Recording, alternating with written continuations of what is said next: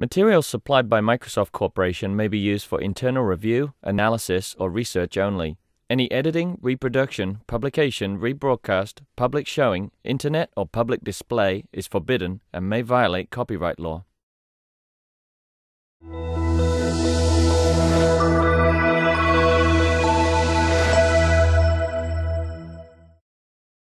Okay, so first let's say how much time I left.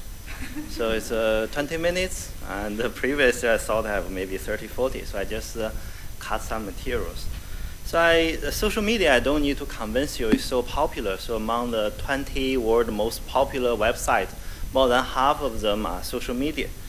So in the social media, there are some common research issues. First, you go to a social media, or you first need to figure out all these people and what their relationships. And the second, okay, you go to social media, usually you want to spread out some information and you want to promote something. You want to know how this information is diffused in the social media. And third one, you go there are multiple topics and people compete for attention. So you want to know, okay, how this is it's called topic competition happened. So the outline, I want to talk about three works. So first about the people's set relationship in a social network, and second, the information diffusion, and third one is topic competition. So this first work is it's just presented 4 months ago at Euroviz 1.3. So what is the motivation? So motivation, once you go to a new community and you want to figure out what is their relationship. For example, this conference, we have Viz people, we have database people, and we are may not be familiar with database people. So what do? Okay, we can plot their collaboration network. It is two people co-author a paper, then we draw a graph. They have edge connection. So among this graph, then the people may have different interests. They collaborate the paper, then in this paper they may share the interests, but they may have some other interests, right? For example, in this graph, okay, you have this red node is a researcher, green node another researcher. So their research interest is in the right one. Is there some kind of overlap? So then you want to figure out, okay, for this kind of large work, and there is two, research problems. One is called the homophily effect. That means, okay, it's do birds of a feather flock together? So that means, okay, people, you have this, co-author paper a lot, or people just their neighbors in the social network, whether they really share, a lot of interest. So in Chinese, it's called 物以类聚，人以群分, right? We want to figure out whether it's true or not. And the second, we want to figure out, okay, if they share some common interest, and what their interest is shared, and whether each one have some kind of unique interest. So we try to use visualization to solve this problem. And we just talk about how we do this. Okay, the first, okay, talk about this is in a social network, how you figure out, okay, what is their, interest, shared interest in a social network. So what we can do is there is a simple solution. For example, if in this kind of graph, right, if your x-axis is a distance, then y-axis is basically is a overlap of interest. Then for each person, you can figure out on the social network what their other people, their social distance to him or her. Or you can figure out that each one have a bunch of research interests, or you just, for example, in Weibo or Twitter, you follow someone. Then you can figure out what their overlap of their interest. Then for all these other people in the social network, you can plot in this kind of scatter plot. Then after that, we do some kind of aggregation. So we use this called a histogram to draw it. So x-axis is distance, but it's distance 1, distance 2, and maybe distance 3 to 5. And the y-axis is, okay, how many number of people in this distance? Okay, what is the distance to people, number of distant people in this social network? Then we use this kind of shaded block to show what is the shared interest. Maybe 80% of interest, they are basically the shared, and maybe 60%. So this different shaded block shows how much interest they are shared. So then after that, we turn them into a glyph, to a small graph, and they can be easily recognized. So once we plot this kind of graph into a social network, then we can find some interesting stuff, right? So if you look at this one, red one, and this blue one, their shape is quite different, right? So this blue one, okay, they have this peak at the beginning. That means, okay, their distance one, they have share a lot of common interest. Right? All there, I mean, just very close friends. They share a lot of interest. If a distance far away, then they don't have much thing to share. But this is a red one. If you think of it, they have a 2 peak or multiple peak. That means, okay, some people they have a lot of shared interest with their, I mean, not even their friends. Then this one can clearly, I mean, identify these 2 different groups. So once you enhance a social network with this kind of a graph, for example, for yourself, then you can easily find, okay, whether, okay, among my friends, whether I really share a lot with my friends, or is someone, okay, I don't even know, but they share a lot of interest with me. You just look at this kind of glyph can tell you a lot of information, right? So it's for our Weiss people, for example, Shixian and me maybe have 80% we share interest. Then Klaus maybe we have 50. Then for Daniel, maybe I'm just a subset of his research interest. So this one can tell you, I mean, something about this social network and collaboration. And second, you want to know, okay, for example, we know, okay, these people we shared 80% of interest or 60%. So what this interest is, research topic, and what their unique interest. If not just 2 people, you may have multiple people, how you compare them. So we combine with a solution. So how we do this? First, okay, with all the people you are interested, then we get their, I mean, topics, okay, their interest. For example, research interest. Then each one, for example, you have interest in tree, in graph, I mean, in pipeline, architecture. Then we plot all them one into this kind of a 2D layout. So they have some kind of distance, right? For example, the tree and the graph are closer, and the tree and the pipeline is just far away. So you can compute some distance. Then we can use multi-dimensional scaling to plot them all this interest into a 2D plan. Then this distance tell you, okay, how close the topics they are. Okay, this is the first step, right? So second step, okay, we draw this, use a kernel density estimation to draw a contour map. So this kind of contour map can basically tell you, use this kind of shaded shape to tell you how close this is the interest these topics are. Okay, then for each person, if you are interested in some topics, you can use a line to connect all these topics, right? So can use a line to collect all these topics. So what we do is use minimum spanning tree to connect all the interests shared by one person. For example, this is one person, is all his interests. We can use a line to draw it. Then you can clearly say, okay, this is the interest. Then there is a cluster, tree, graph, hierarchical. This is a cluster. Then there is also one branch is go to something quite unique. Okay, then you have multiple persons. Then each one you have a line. Then you can draw them into this kind of contour map. So you have a green line, you have a purple, you have red. These are 3 persons. Then you can easily do a comparison. So if you think how this kind of design, this design is, if you think about it, it's quite intuitive, right? Because every people is familiar with this kind of tree map. So this tree map, each tree, okay, some tree they share some kind of paths, right? In this kind of location, they all go to this kind of location. But some tree they go to just only this tree go to this kind of location. So this in visualization we call the metaphor-based design. So we use this kind of metaphor. If we explain this to other people, then they can easily understand. Okay, this is a design. So we just show you some kind of example. This is from the InfoWiz proceedings from 1997 to 2002. Then we got the titles, got the authors, abstract. Then from that one we extract the keywords.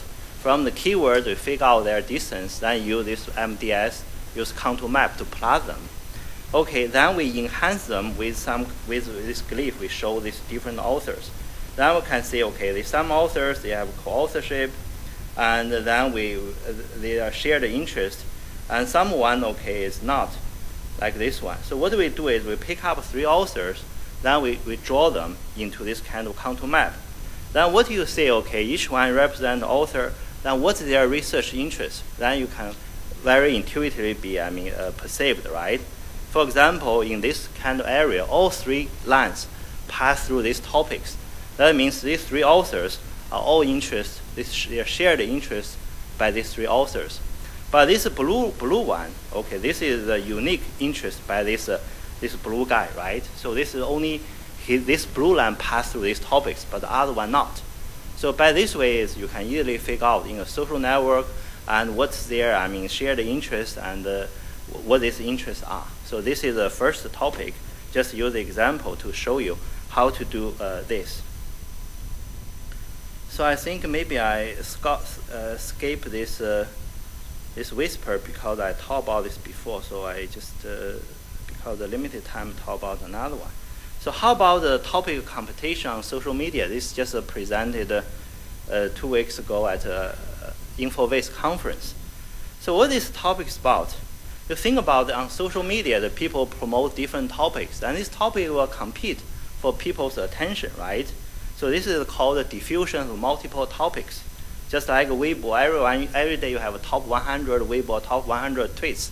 But if one get in, another one will be kicked out. So this is basically a zero-sum, game.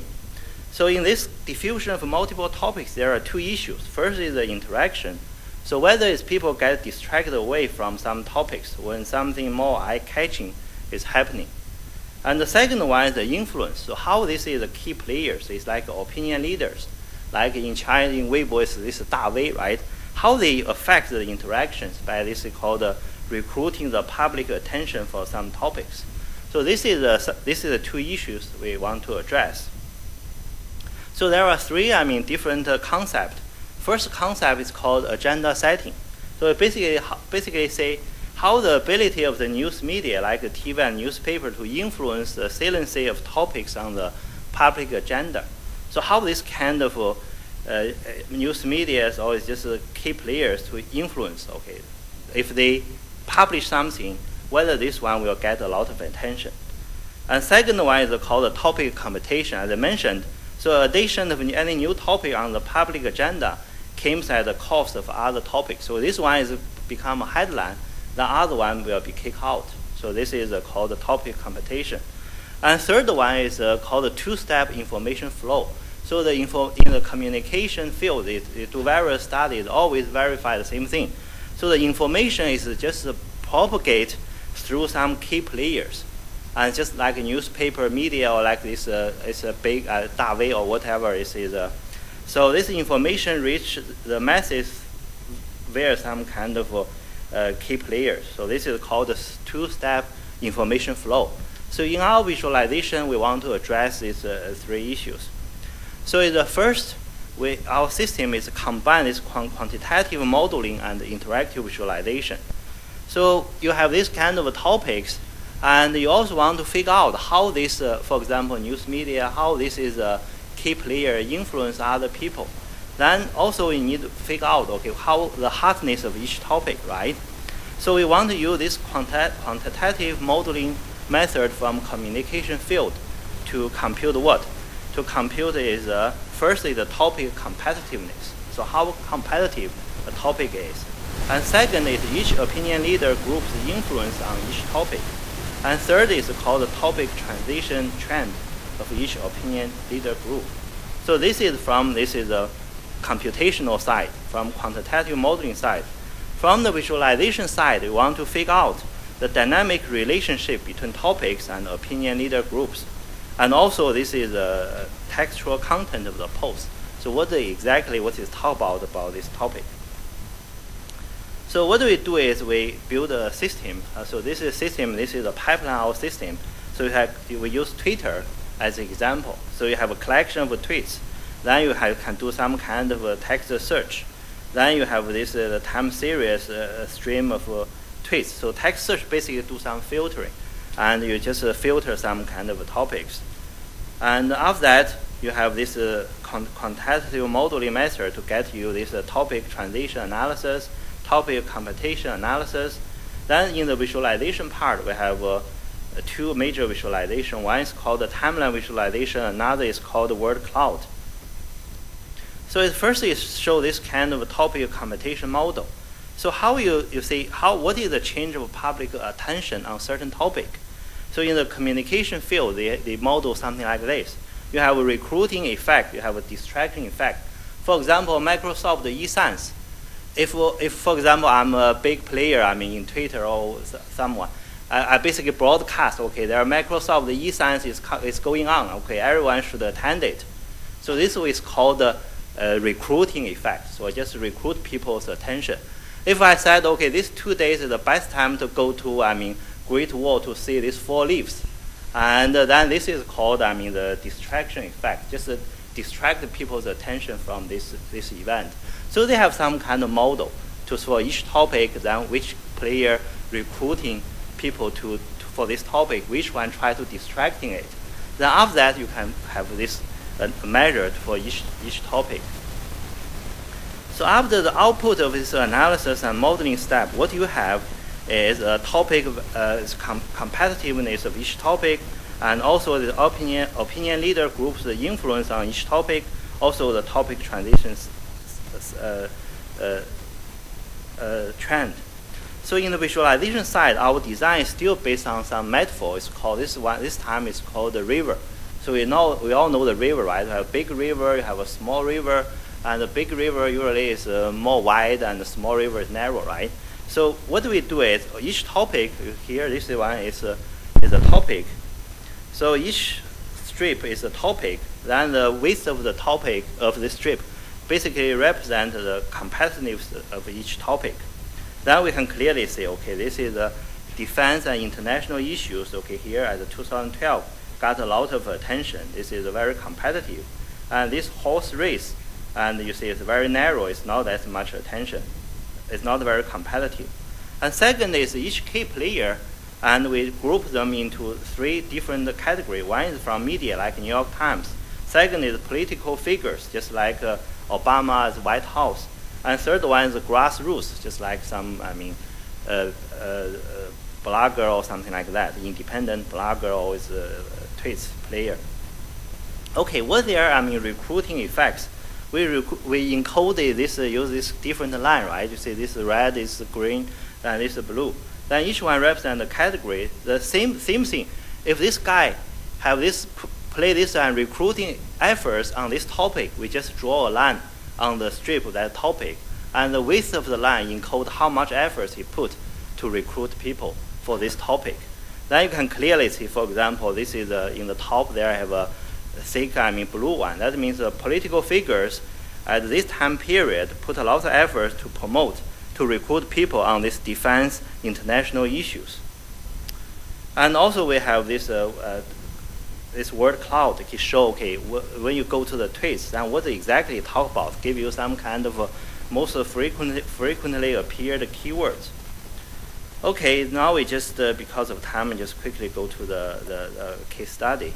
So this shows, for example, is 2012, it's U.S. presidential elections.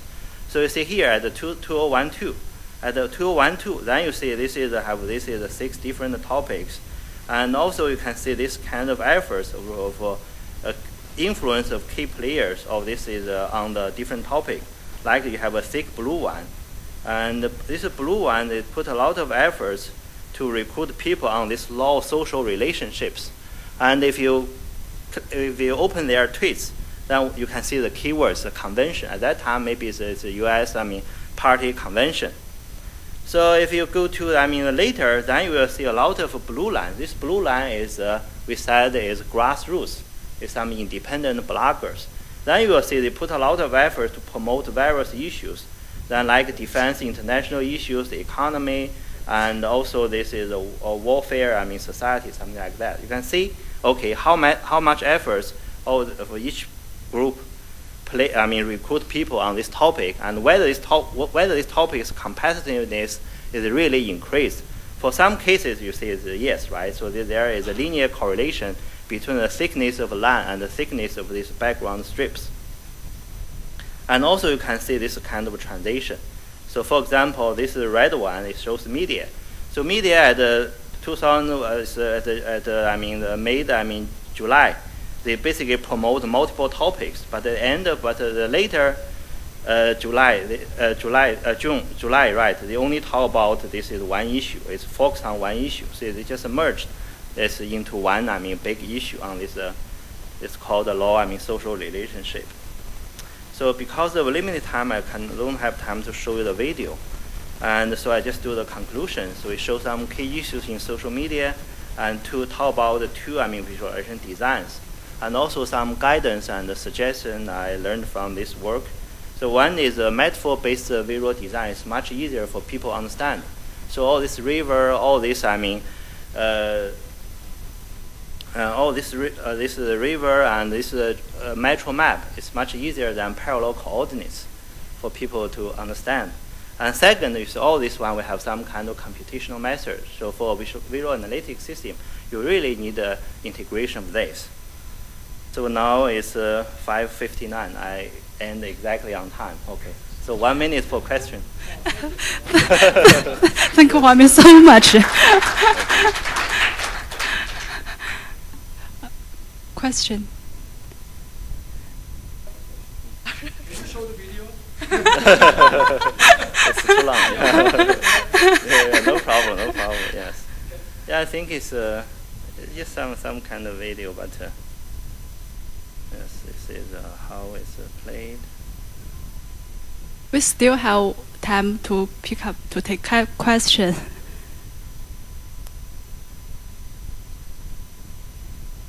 Yeah, this shows how the system works.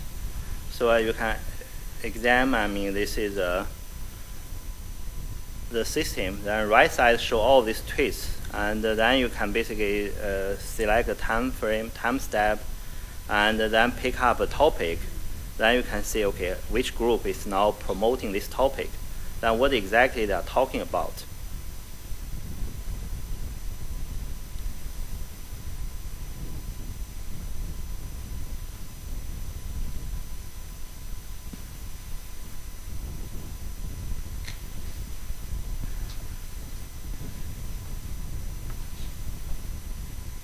And you see here, this is a medium recruit audience. So this is all this, the yellow line. Then you know, okay, now they put a lot of efforts to talk about certain issue. Then try to get people's attention.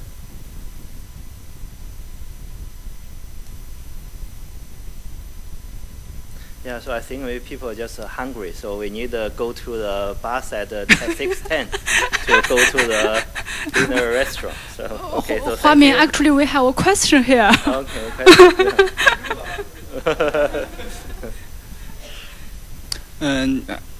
Hi, Professor Qi. Thanks for your talk. I have a question that in the previous set relations project, I've seen that people from different social course network, they may cooperate because they share common interest, and they may also compete for the in the same area because they may don't know each other. So is it possible to combine the later computation model for previous for this scenario?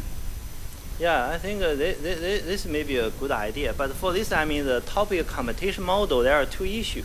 First, whether it's really a zero sum. That means, okay, my paper get in, then class kick out. Or maybe it's just a win-win. For example, it's because this class paper get in, then get people's attention, then my paper also can easily get in. So that is actually need more study to see whether it's a zero sum or it's win-win. But it's a good idea to combine them into this kind of collaboration work.